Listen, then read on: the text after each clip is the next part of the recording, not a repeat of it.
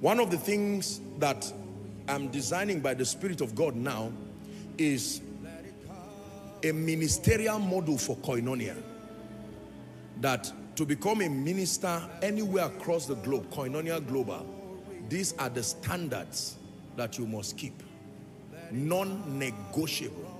Prayer standards, fasting standards, word standards, leadership standards, development standards. If you cannot go through this, unfortunately, it doesn't matter who you are, you are short of the standard. So that at every point you can standardize impact.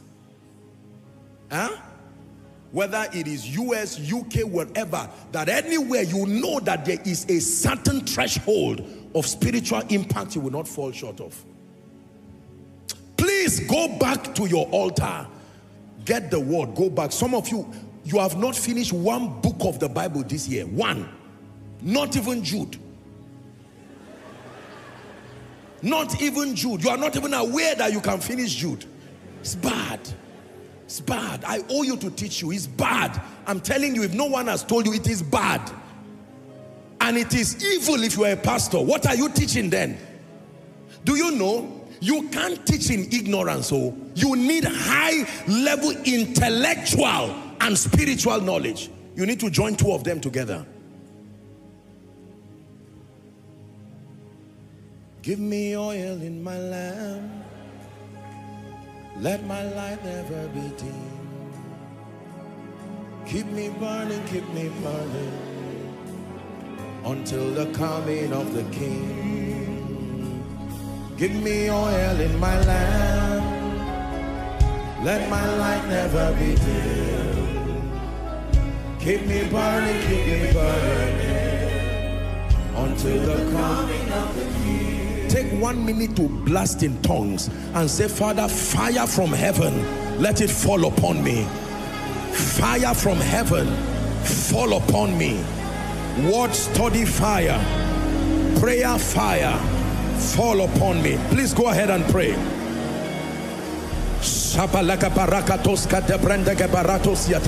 For as long as he sought the Lord made him to prosper. Oh, there's no arriving in God, no arriving. Ever hungry, ever passionate, ever hungry, ever passionate.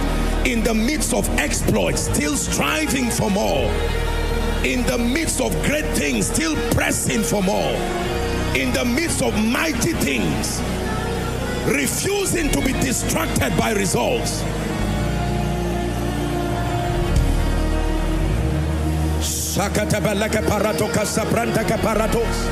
Oh yes, oh yes, oh yes. No settling in the name of Jesus Christ. Vibrant spiritual life. Vibrant spiritual life. Are you still praying? Prime your hunger. Come on. Prime your hunger. Prime your hunger. Prime your hunger. Multiply your dissatisfaction.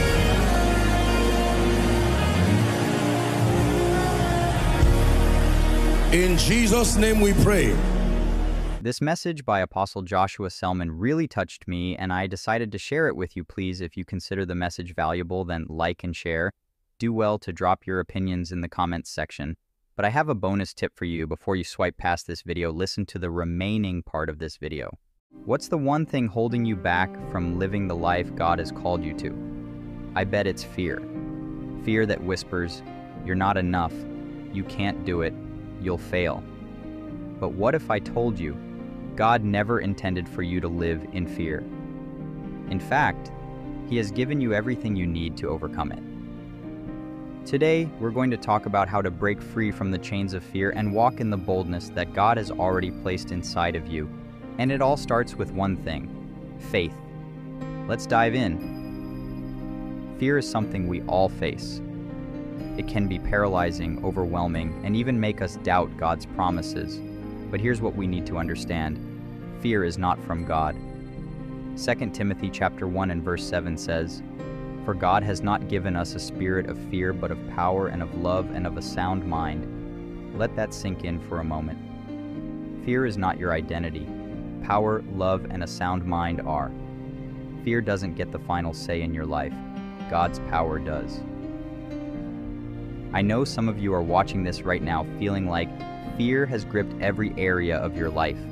Fear of failure, fear of rejection, fear of the unknown. But here's the good news. Jesus is greater than your fear. When you feel anxious or afraid, you're not meant to carry that weight alone. In fact, Jesus invites us in. Matthew chapter 11, verse 28. Come to me, all you who are weary and burdened, and I will give you rest. Fear can weigh you down. It can make you feel like you're carrying a burden too heavy to bear. But God is saying, come to me. Give that fear to me and I'll give you peace. When you put your trust in God, you start to realize that He's bigger than your fears. Isaiah chapter 41 verse 10 reminds us, Fear not, for I am with you.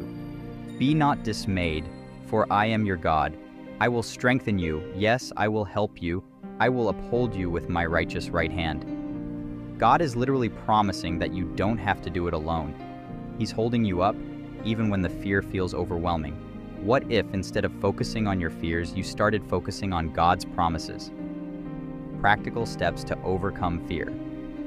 So, how do we practically overcome fear in our daily lives? Here are 3 key steps. Number 1, meditate on God's Word. The Bible is full of promises that combat fear. One of my favorites is Joshua chapter 1, verse 9. Have I not commanded you? Be strong and courageous. Do not be afraid. Do not be discouraged, for the Lord your God will be with you wherever you go. Read scriptures like this daily. Remind yourself of God's truth, and fear will lose its grip on your heart. Number 2, pray boldly. Prayer is not just asking God for things, it's an exchange. When you come to God in prayer, give Him your fear and receive His peace. Philippians chapter 4 verses 6 to 7 tells us, do not be anxious about anything, but in every situation, by prayer and petition with thanksgiving, present your requests to God. And the peace of God, which transcends all understanding, will guard your hearts and your minds in Christ Jesus. Number 3, take action in faith. Fear tries to freeze you in place, but faith moves you forward. Whatever God is calling you to do it despite the fear. That's where real courage comes from. Not the absence of fear, but moving forward through it with the strength of God by your side. In conclusion, listen, I don't know what fears you're facing right now, but I do know this.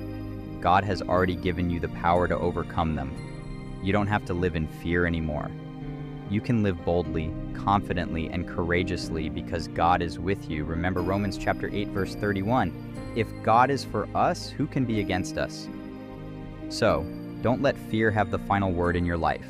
Instead, let faith rise up. Let God's promises lead the way. If this message has touched you, don't keep it to yourself. Share it with someone who needs to hear it. And don't forget to subscribe and hit that notification bell for more content that will strengthen your walk with Christ. Let's break free from fear together.